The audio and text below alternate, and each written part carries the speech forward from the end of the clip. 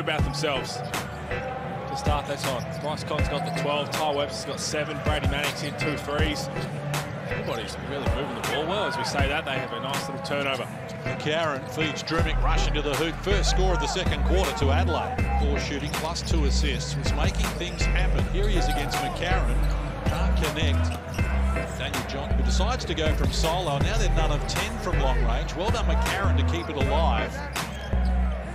Cleveland in the paint this time from closer range, comes up with his first score. Some rest and recovery, because Mitch Norton in particular is a hell of a player, as is Toddy. It's a nice little play there out of the timeout, and I'll tell you what, Damien... Some points since quarter time. Chance now for Cleveland, a little undecided, puts it on the deck against Corey Webster, wants to take him on, likes the matchup, can't convert. Trannick, who caught it, fired quickly and came up with the goods. He's 3 of 4 from long range to his 9. Well, if he played in any of those games on a ship that the college teams played on, maybe he's played in a few open air games, he's feeling pretty good about himself. On to Sean Thomas. The veteran goes at him, spins baseline, looking to draw contact. And put everything in the jar to make the finals and have a success. That maybe not their time. Jade in the second term. Franks takes the nudge and is off to the free throw. An army under the sun. Good block there for Antonius Cleveland. Dramatic danger man. Drew a foul in the process. Pretty tough threes now, but when you're an elite shooter, you've knocked down a couple. It's Daniel Johnson. Wildcats. Cotton upstairs for the flush. Adelaide have got big problems. Margin balloons out. I just don't see that desperation, especially on the defensive end, or even on the offensive end, of just really knowing that every possession matters. Your season can be on the line here.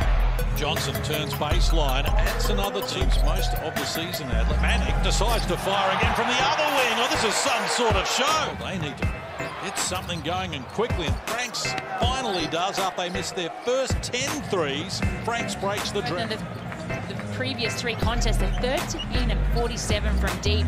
But in the last couple of games, the last 4 rather, they're 40%. So we know they can do it. It's just making sure they do it at the right time in the context of their possessions. Found a way beyond McCann. Rory Bryce Cotton out of it. Couldn't finish it from close range. Other end is Corey Webster making things happen. So right now, if it's not a 3 from Brady Mannix, those elite 3-point shooters, you designate them as the hot guy, and you've got to make sure you run them off the 3-point line. They do not attempt another 3. Get them to take some layups to get them out of their rhythm. Comes up short. Quick outlet pass to Sean Thomas, is dunking on Adelaide at the other end, and the margin is... Contest, the roof is off, and so is Perth in terms of scoring. Prolific in this opening half with 52 points. Franks, same spot, same result as he knocks it. They've got a healthy buffer here inside the last 4 minutes of the first half.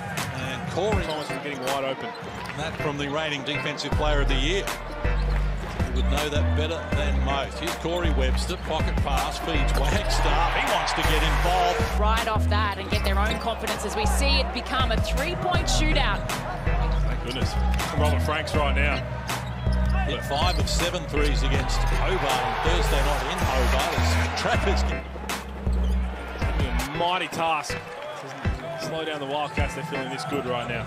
20 of 30 from the field, 67%. As I mentioned, from 3-point territory, and 8 of 10. Wagstaff slaps it in, look away pass. Corey Webster in the corner, knocks down the 9th 3 of the first half. The field just unstoppable right now are the Perth Wildcats. Cleveland adds to his. What a display this has been. Highest scoring first half of the season, 65. The New Zealand Breakers against Brisbane in round 8. Could be in some jeopardy here. Inside feeds Cleveland, who finds Franks operating from close range, and a turnaround all the bottom of the net. He's got 12. Other players to step up on the defensive end. Well, I mean, that's a layup for Bryce Cotton. I think anytime they get into layup, getting downhill, or a simple ball screen, an extra pass, a wide open 3, there's just no real effort to try and fight through the ball screen as Brady Mannix blocks Kai SOTTO, and he's up and about. Franks ready to go again. Oh, this has been good as well. Sure. Sean Thomas, Travers, Corey Webster elevating, getting it done. Chance at a 3-point play. Franks gets it from Cleveland. Why not? Hands over now to Clark, who wheels to the foul line. Wants to go back to Franks. Did well to control the pass and was then patient. Couldn't get it on a 5-point barrage. Bryce Cotton misses that one. Ross Cotton was, remember the fitness test. It was a game fitness test to play. He's got 16 points, 5 of 8. I think he's feeling pretty good about himself.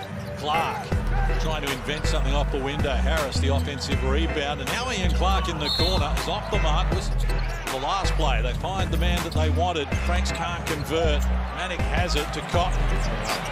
With the last play of the first half, Cotton back to Manick, who fires on the buzzer. Couldn't get it done, but the Perth Wildcats